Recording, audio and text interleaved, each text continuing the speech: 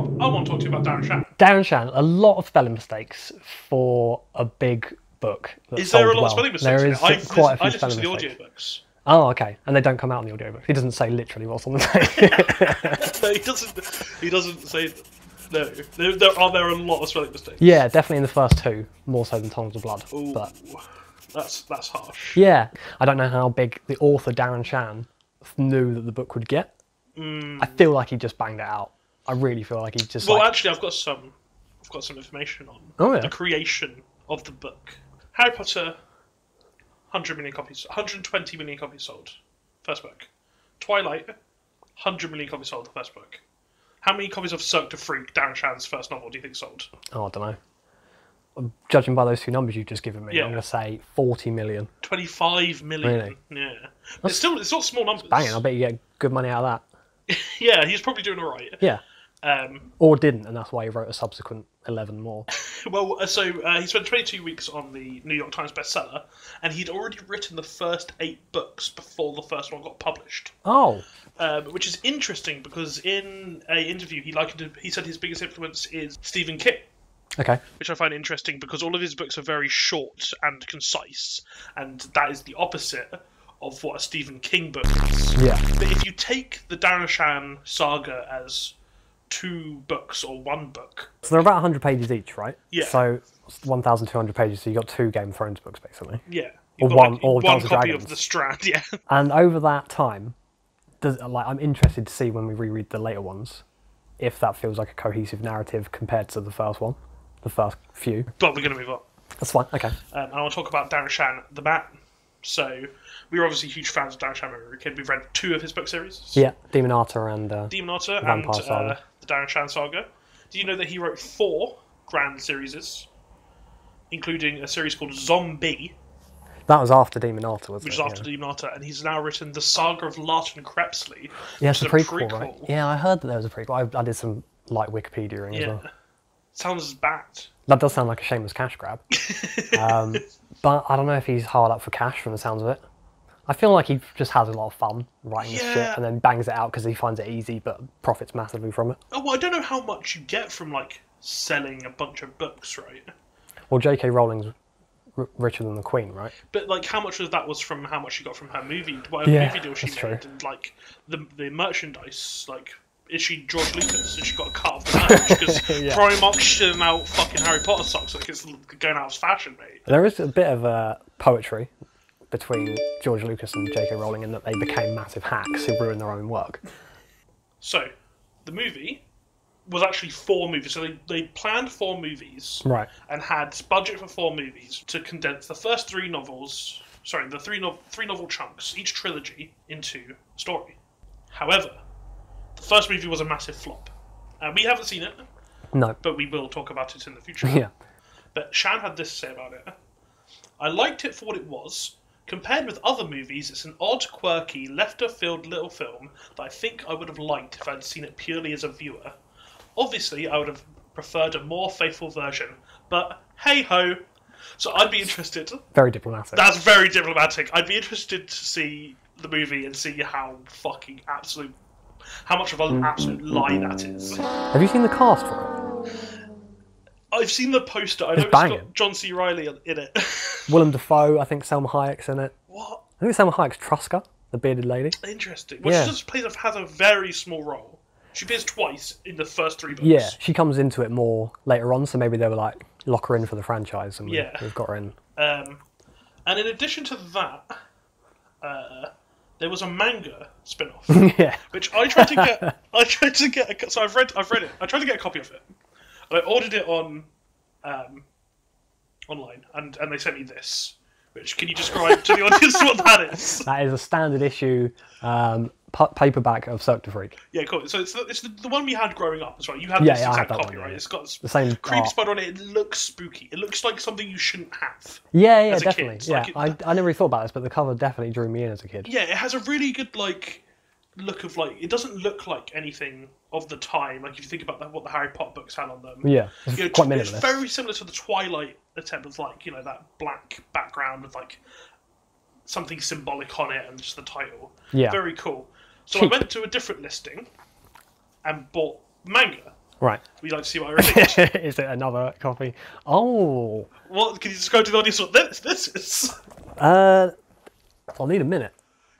It is Larson Crepsley holding Madame Octa out tantalisingly.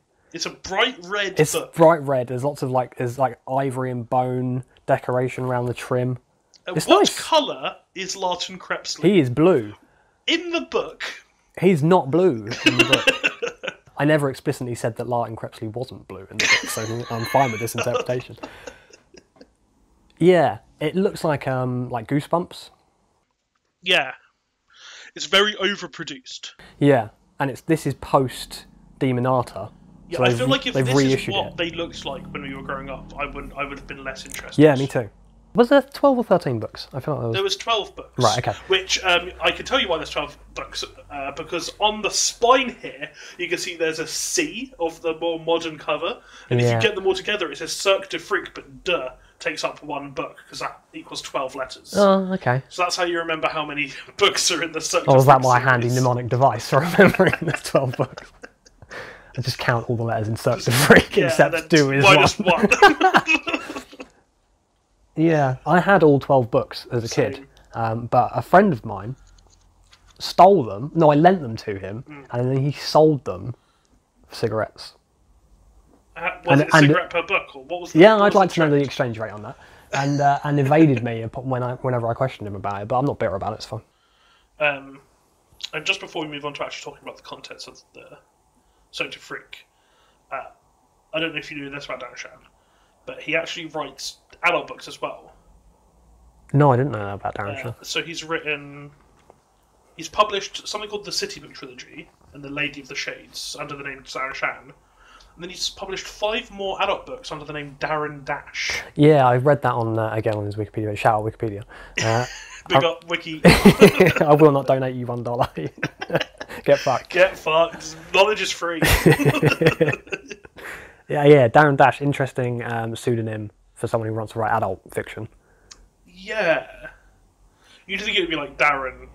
It's Darren, like Cher. Yeah. Well, the Saga of Darren. Yeah. Yeah. He's a fucking egomaniac, this guy, isn't he?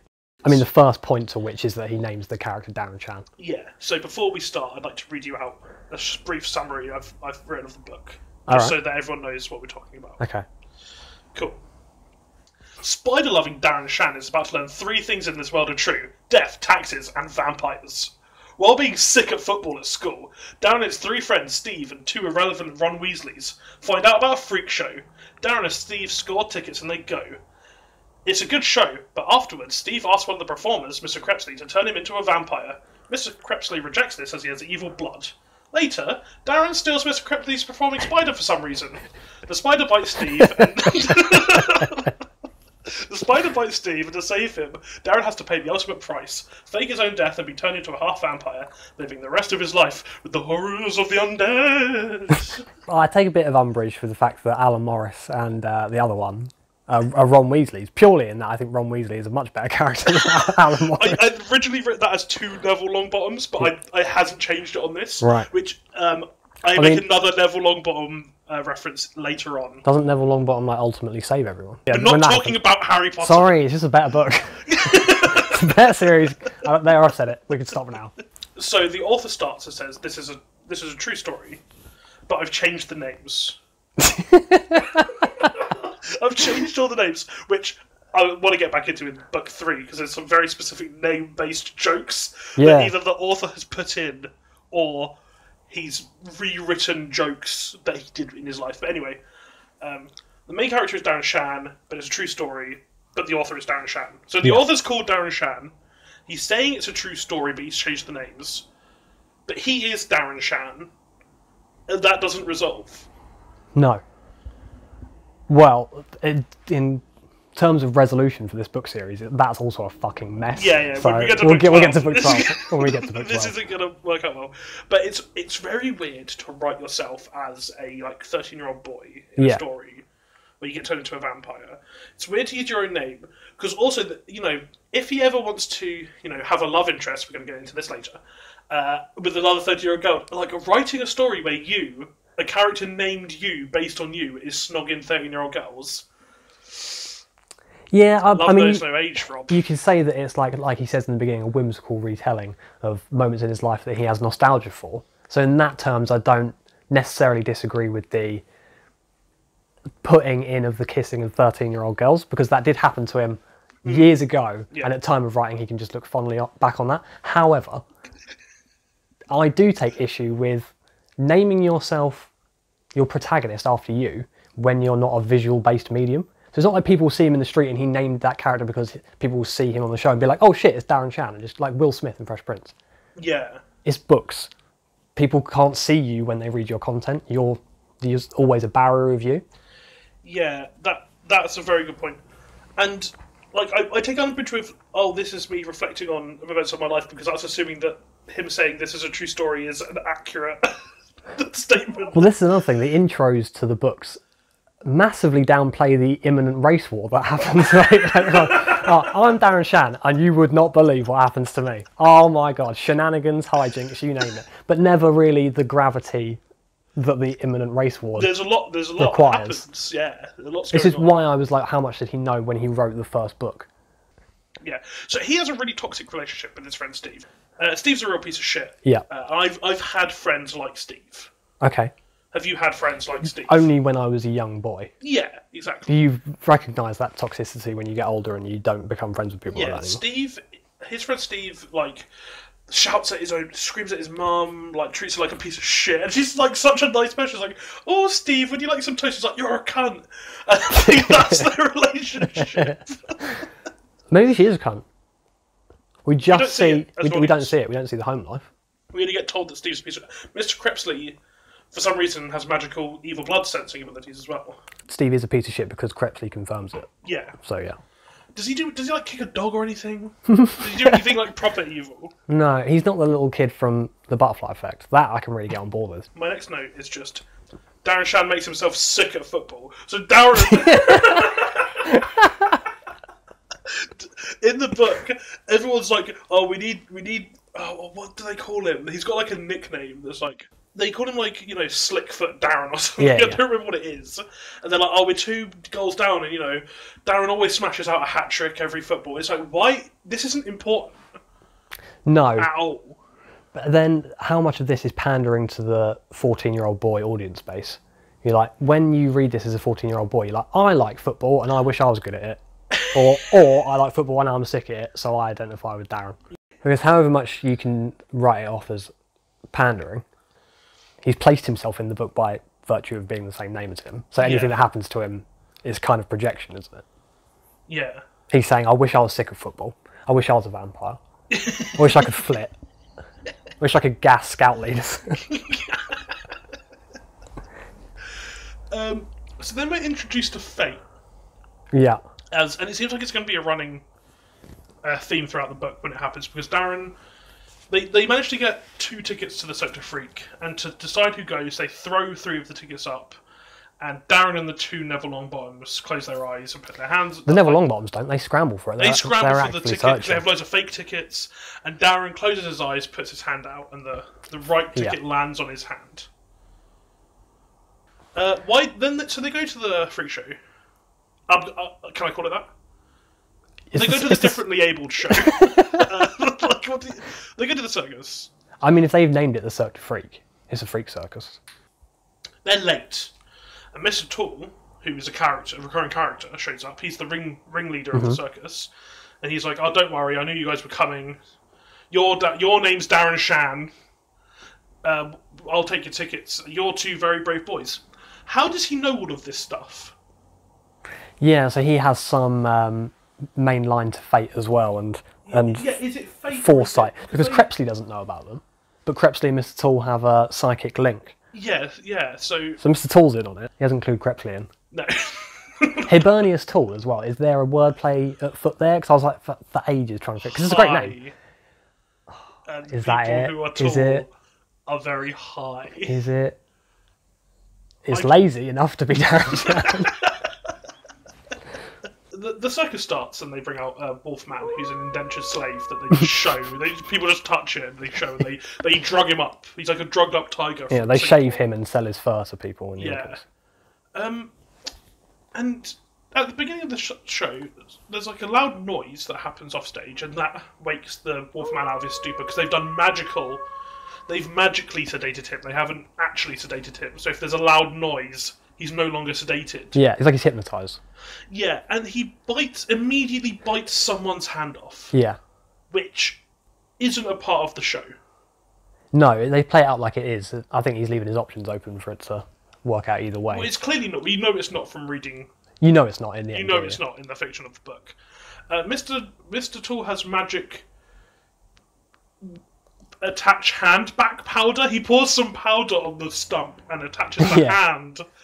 Oh, the little people come and sew the hand back on as well, right? Yeah, but he has the magic powder. Yeah, maybe that's like a cauterizing thing. Yeah, that magically heals her hand and her hand's fine. Yeah. So that takes a little bit of consequence out of the fact they have a wolfman. But he's like, that wolfman could have bitten your head off if you weren't more careful. There's no magic powder for that. There's no magic powder for that. Which, this sounds like one of the most irresponsible shows ever, right? Because, like, magicians and, like, stage performers that do really dangerous stuff, like Penn and Teller are a really good example, where they do the things that look dangerous. They fire live guns on stage. They do all this stuff that looks dangerous. But if they ever think someone's at risk of being injured at their shows, they scrap the trick. They're like, if there's a 1% chance of injury, we're scrapping it. No matter how good the trick is, we have to scrap it. Mr. Tool's circus has a wolf man that could decapitate a person in a second. He's like, yeah, that's just part of the show. I mean, in terms of production scale, the Cirque du Freak and Penn and Teller, worlds apart. And they're just trying to make a living, really, aren't they? Also, they're not beholden to real-world regulations and health and safety. But it's irresponsible of Mr. Tool, right? But is he ever trying to convince you that he's anything other than a freak circus owner? Yeah, I guess not. He's unashamedly who he is. He's nice to his friends, but he couldn't really care about muggles. But they try and justify having the Wolfman as a slave by showing you that he's ultra-violent. Yeah, which is not the same. Which doesn't justify it. But that's the way they're like, no, it's fine, because otherwise he'd be out killing. You're like, yeah, but that doesn't justify your behaviour, Mr. Tool. You're exploiting him for profit. Yeah, they are properly exploiting him. And I'd like to talk about the circus performers. Okay. I mean, why don't you list them for me? Hands. What can he do? He can run faster than a person can run, but only on his hands. Yep. I fucking love to see that. I'm in. I'll pay admission just for that. Trusker, who can grow a beard and you can't cut it with normal, non-magical items. The bearded lady. It's That's not just fine. She's a woman with a beard. She can grow a beard. And retract the hair. And retract. That's great. I'd see that. Yeah. Evra the Snake Boy. Prominent character, so that's an easy one. He looks like a snake. Looks like a snake, but he also has some snake characteristics. He's cold-blooded, right? Although he's never basking. They mentioned he's cold-blooded in the third one when they're in a snowy place, yeah. and I've got some problems with how that works. They just wrap him up, but he can't insulate himself. Yeah, so right, just they're wrapping him keeping up him and you cold. just make him colder. Ramus Two Bellies.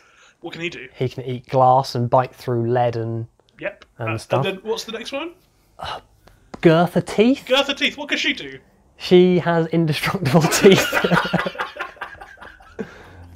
Something about Ramus Two Bellies, right, is that in the second book, I think, the little people bring him glass and stuff to eat. Oh, here's a snack. Like it's his normal food. Yeah, his power is that they show him as a performer. They're like, look, he can eat anything, and they give him like tins and bits of glass and cans, and he like eats it all in a big feast. And then apparently that's just what he eats normally. Well, it speaks to Mr. Tool's economising, doesn't it? It's like, we don't need to feed Ramus Two Bellies normal food. He can eat shit. Theoretically, get calories from anything. Yeah. That again makes sense. I'm on board. Gertha Teeth I find interesting. Well, first of all, Gertha Teeth makes a big deal of like, oh, you can go at my teeth all you want, but like I still have normal gums. So when you're chiseling my gums, I thought about this. Be careful. And then immediately afterwards, she gets out an angle grinder, and someone's angle grinding her teeth. Now, that seems really dangerous to have someone go at your mouth with an angle grinder if only your teeth are indestructible. Yeah, because you can put enough pressure on the teeth that the gums just release them. The teeth are strong, but the gums will give. Yeah. There's one performer we haven't spoken about. Ribs, the Ribs guy. Oh, yeah. Sorry, I forgot about that guy. What can he do? He can play his ribs like a xylophone. He can play his ribs like a xylophone. There's another character we forgot about. Go on. Mr. Crepsley. Oh, yeah. So what can he do? He is just Madame Octa's assistant, isn't he, really? What's Madame Octa? She's a spider. This fucking winds me up so much in the book. She's a, in inverted commas, poisonous spider. Mm-hmm. She's a venomous spider. Yeah, great. That comes up so much. Even in the hospital, later on, they're like, oh, the poison in Steve is killing him or whatever. It's like, you're a fucking medical professional. Like, I hold you to a higher standard than this retard 14-year-old boy. And Mr. Krebs, who doesn't know anything about anything. Anyway, Madame Octa is a exotic giant spider, tarantula, but also has venom. Yeah. And she can like paralyze and kill people with a single bite. But she's also sort of thick enough to be hypnotized by a flute. Yeah, well, it seems that you can make some sort of mental connection with her, and music aids that. It's not clear that the flute is what's doing it. It's just like a conduit, a vehicle for your thought. Like you can control it with your mind if you concentrate enough. Maybe the flute is just an analog for like concentration. But basically, Steve goes up after the circus and says, "Can you make me a vampire?" Mr. Krebs says, "No, you're evil. Leave." Yeah. Darren sees this exchange. Does Mr. Krebsley say anything to Steve about the vampire generals? No. Is he just straight up with, "Alright, let me test your blood"? Yeah. Is that because Steve's blackmailing him? I feel like Mr. Krebsley wouldn't really take this. I mean, he gets blackmailed by Darren later, and he's like, yeah, really and also later in the series, a kid dies, and he's like, "Oh, should we just feed him to the little people?" Like, he doesn't really seem to get like he could just kill that kid. yeah. Like the vampire rule doesn't seem to be not to kill humans under any circumstance. If a human's like, "I'm a vampire hunter," and you just killed them, I feel like the vampires would be like, "Yeah, Fine, great. yeah. Good work." Yeah, so the vampire general doesn't really make an appearance when he's talking to Steve about And Mr. Krebsley very specifically says that he hates children. Yeah. And he doesn't want to be around children. This is very important because later in the book he really changes his tune on that. Yeah. Flip-flops on that a little bit. What's the problem with the whole thing being fate and destiny, isn't it? Is that things that your characters wouldn't do and events that are extremely unlikely are now justified by the fact that the whole thing was being diddled by Mr. Destiny. Mr. Destiny. So yeah, they leave, they go back to school. He was supposed to go back to Steve's house Yeah. after, but he goes home, and that's why Steve is like, what the fuck, what's going on? Yeah. And then that. Then he goes and steals Man Ultra for no reason. There's nothing. He likes spiders. Yeah. Steve catches Darren with the most classic bait and switch of all time, because he knows that Mr. Krebsley's real name is Ver Horston, and Darren Shan doesn't know that. So Steve goes up to Darren and says, "I know you saw me speaking to Ver Horston," and Darren's like, "Look, whatever's between Ver Horston and you, that's between you two." And Steve's like, "You don't even know that name." Yeah. Darren's a fucking idiot. Which is very important because later on he does Ocean's 11 style swindle on a Vampanese. Yeah, which is very problematic. Yeah, there's a lot of issues. There's a lot of issues with that. But it's really irresponsible that Darren then throws. So when the spider bites Steve, Darren throws Madame Octa out the window. Yeah. Which is very irresponsible. But again, that's fine. I believe that he would do that at least. He's a piece of shit. Yeah, he's a spoiled 14-year-old, isn't he? Like I find it hard to criticise him massively because I remember being a 14-year-old boy and being stupid. Yeah, it's fucking so emotional and impulsive. Yeah, but I've never thrown a cage out of a window. To combat this, the finale of the book, the arc. Well, it's not really an arc. It's just the event that happens. The end of book one, basically. Is Darren Shan decides to become a vampire to save Steve because Mr. Krebsley decides that he does actually like children and wants. Well, yeah, but this is the problem. Darren Shan. He explicitly tells Steve that I can't turn you into a vampire because you have evil blood. Anyway, even if I could, the caveat to that is the vampire generals look down on people turning children into vampires, so I can't do that. Also, I hate children. After a day, he's like, "Oh, do you know what would be nice if someone made my breakfast for me every day? I'd like a slave." And so just basically blackmails Darren then into becoming a vampire. And again, the only justification for that is that Des Tiny there's some sort of to mystical will being imposed. And it's so cheap, and it really undermines a lot of the motivations. Yeah, the two decisions in this book that don't make sense that I think you could fix are Darren Shand deciding to steal the spider. Yeah. And the reason Mr. Krebsley... If Darren Shan had tricked Mr. Krebsley into agreeing to it, if Darren Shan had thought of something smart, it would have worked better. For one, Darren Shan later making swindles, which he does, but it's all Mr. Crepsley's idea. Which, again, when Darren Shan's like, I hate being a vampire, it's not like, oh, I hate that this was the path I chose to do something. It's like, this is all Mr. Crepsley's fault. The way to go about it would have been Crepsley tastes Steve's blood and realises that he's evil, rejects Steve, Steve attacks him immediately, justifying that he's evil. Yeah. Or in some way, being ultra-violent or something, like, or having brought weapons already with him. Yeah.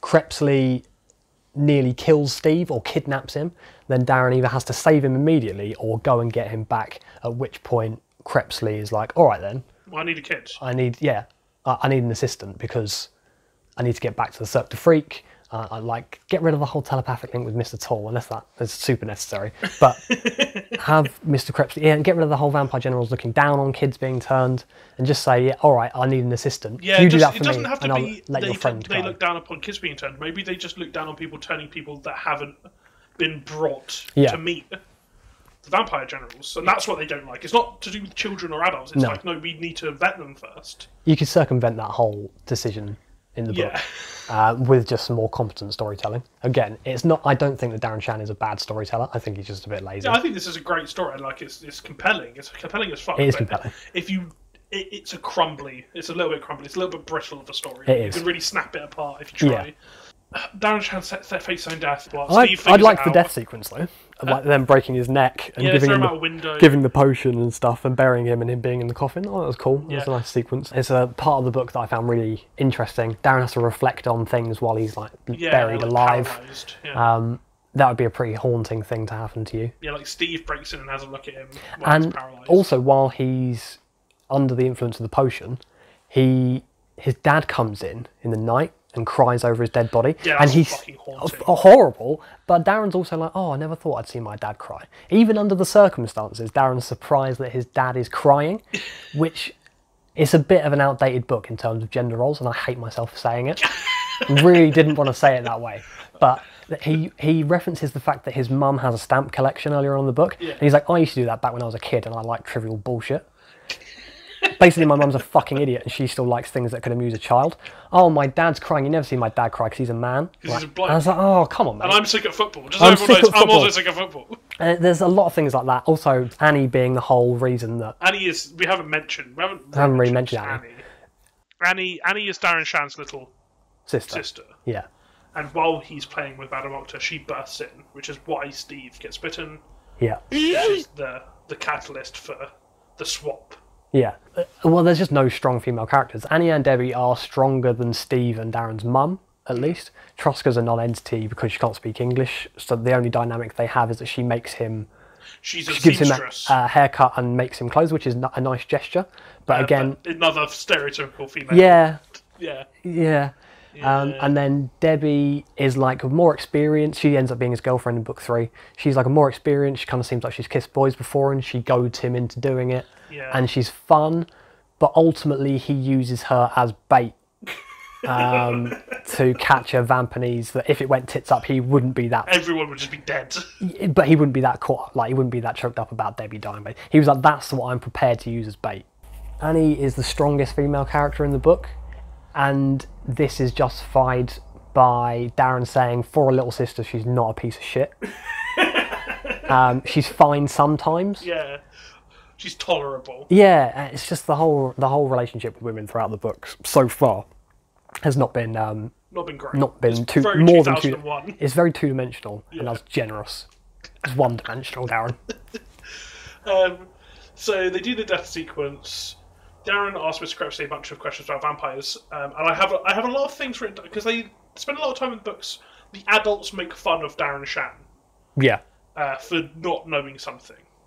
And here I've written down: Mr. Crepsley makes fun of Darren for suggesting he could turn into a bat, but he owns a magical telepathic spider, which is one of those classic things where it's like. The book says a lot like, oh, vampires aren't like how they are in the movies. Yeah. But you have things like magical telepathic spiders. You know, they don't bite their victims, they have super strong nails. I'm like, this is just as ridiculous. Yeah. I do enjoy the lore a lot in this. I feel like it was a good move to make your own Yeah, powers I like and it. I shit. like learning about it. What I disdain is constantly being told, well, it's not like it is in the movies, Yeah. when you have just an equally arbitrary and ridiculous mythology behind your vampires. Yeah. Like, oh, you can always tell a vampire because they have the 10 scars on their fingers from when they do the blood transfusion. Apart from, sometimes you don't do that. Do they not do that? Is there a way that they don't turn people? Cut any part of your body and do it, right? Yeah. But that's their sort of ritualistic way of That's doing it. the easiest way to do it. Yeah. But yeah, you wouldn't need to do I never thought about it. You wouldn't need to do that. Give away the fact that you're a vampire. Yeah. Having the scars on your fingers. I think it becomes pretty obvious that you're a vampire because you get like really cocky. You get blue skin and Yeah, like scars. the cover of this book, good callback. Everything's written in the terms and the constructs of a child they can understand. So instead of having like ways of describing things as grand or impressive, everything's cool. Yeah. Like Darren considers something to be cool as a reader, as a 14-year-old reader, and if you like Darren Shan as a character, because Darren Shan is every 14-year-old boy ever, Yeah. you can very easily look at that and say, oh, he thinks it's cool, it's probably cool. Yeah. The other thing is, when Mr. Crepsley flits him to the hospital, flitting is when a vampire can move thousands of miles a second. It's like the BFG. You know when the BFG just speeds up? And he can cross land really fast, but he's moving at the same. He physically looks like he's moving at the same speed. Yeah, he just jacked that from the BFG. Yeah.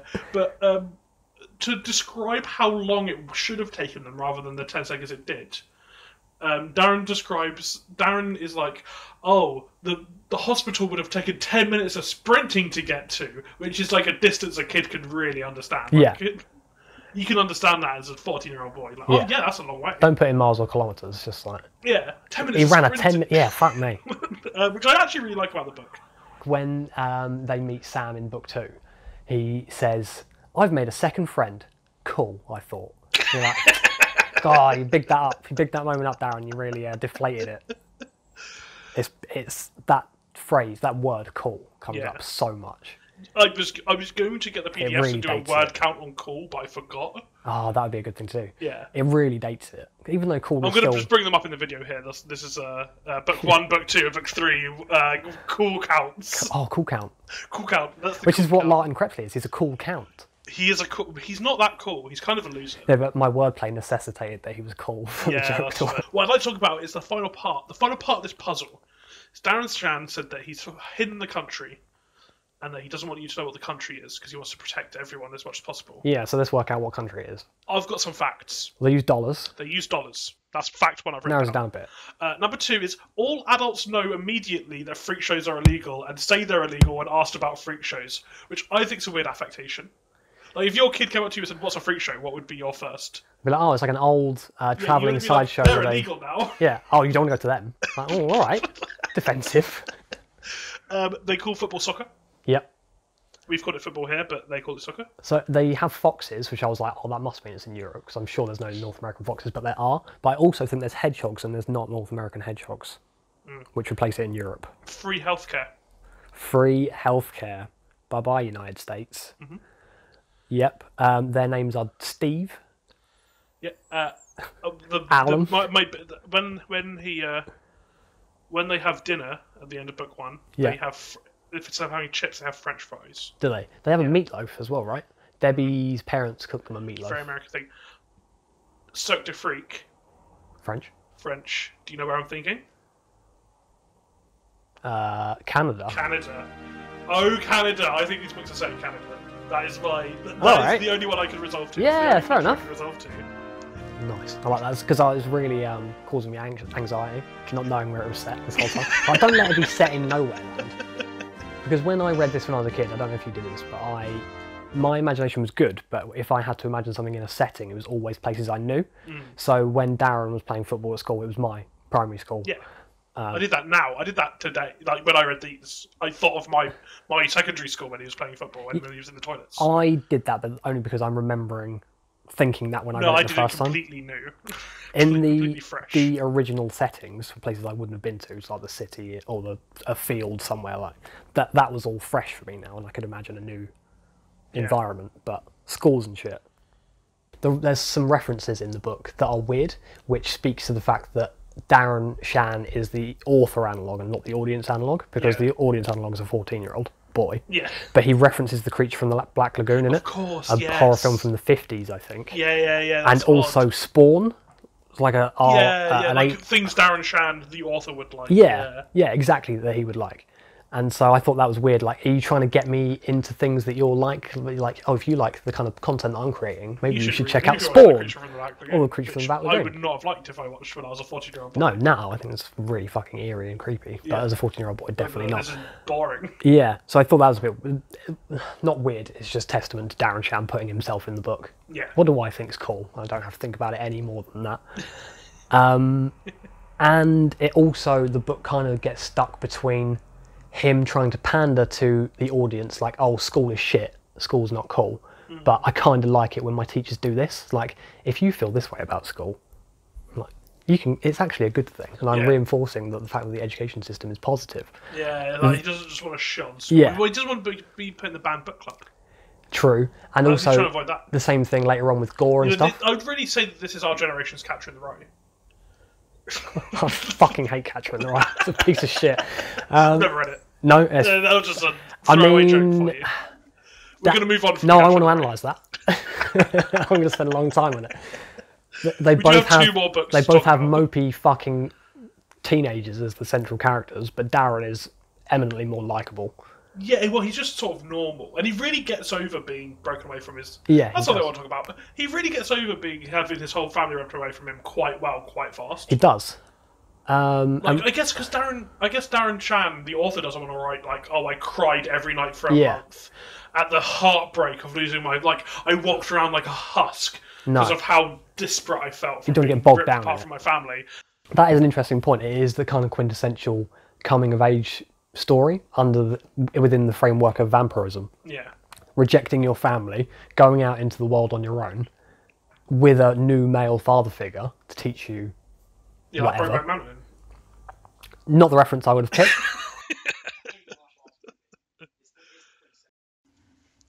This is the end of the video. We didn't record an outro, so this is it here. We're going to be doing more books in this series. And on the end here, I've put in a little bit of extra content that I didn't know where to fit in the early bit. So have fun. Another thing that speaks to the point of Darren Shan's egomania is that he couldn't possibly have had himself make a mistake to put Steve in jeopardy. He had to have Annie burst in and take sort of most of the responsibility for starting the whole thing. We'll get to the horrible mistake. Yeah. And you can explain to me why that's narcissistic. I just did. In great detail. So Steve, I've got a note here. Steve is the kid that needs saving. Steve's the one that needs like a new father figure and a new perspective on life. Yeah. Not Darren Shan. Darren Shan has like a lovely home life. Like, is having a great time, really good at school, sick at football, just so good at football. He's having a nice time. Steve, like, depressed, needs therapy, anger issues, the works. The best thing he's got going for him is that he's Darren's mate. Yeah. Darren puts up with him, is his best thing. So what do you think these books would be like if Steve was the main character? They'd have an arc. Yeah, because Darren doesn't have anywhere to go. No. He's just sort of gloomy, which you can't really be mad about because he's 14 and his whole life's been ruined. Yeah. Because that's the thing. If it was Steve, you wouldn't have the dynamic of him regretting going with Mr. Crepsley, which in a way makes sense that then the protagonist is Darren and he has a good life. Yeah. So Steve's, oh, fuck my mum. I give a shit about leaving my bullshit school behind. This is fine. So you lose all of that conflict from the early part of the book. So then you have to go straight to the Vampanese race war, which I wouldn't hate. I feel like it needs a ramp up to the Vampanese race war. It does, but then you have the trials and the vampire generals and stuff. Yeah, I really want to read. I want to do something else for a bit that's not read Darren Shan books. However, I would like to get to the trials. I'm really enjoying reading them. All right, maybe you'll just no, that's not for me to pressure you into doing it fast, but like I find the pace of them very good. They're a really good nugget. I really enjoy. I think they're a great page turner. Yeah, like you want to just finish it. How many flaws I think those books have, and I was like interested to start the next one. I had momentum coming out of the second one into the third one. Yeah, definitely. There's a lot of the finale of the second one. I think is a massive peak of the series. Yeah, it leaves you right on the the resolution of Sam being drank from. But regardless of that, I'm going to deviate constantly, by the way. So. yeah, that's fine. So I've got my notes in the wrong order.